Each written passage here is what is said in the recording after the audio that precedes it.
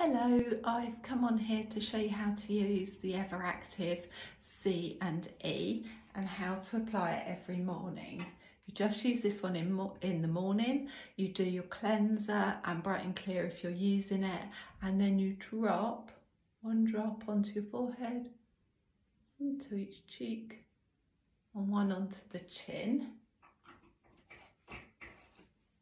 And then you apply this into your skin.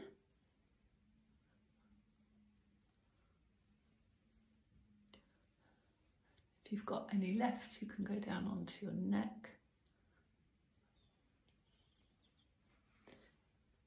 And you can press it in around your eyes as well.